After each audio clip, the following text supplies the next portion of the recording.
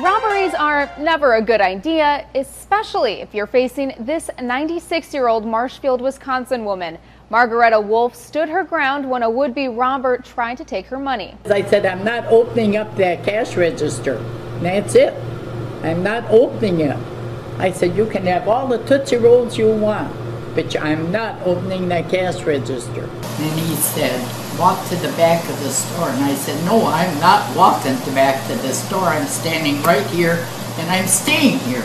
The Marshfield News-Herald reports the man walked into the store and demanded money. When Wolf refused, he pulled out a knife and noticed a security camera and fled. Wolf has reportedly owned the store for more than 50 years. Her husband worked with her at the store until he died in 2008. She says she stood her ground because, well, the money was hers, but she isn't the first senior citizen to fight back. Check out this surveillance video last year when a 71-year-old man decided to use his concealed gun to chase away armed robbers from an internet cafe. And check out this guy, 65-year-old Eugene Storley, who thwarted an armed robber at a Florida bank.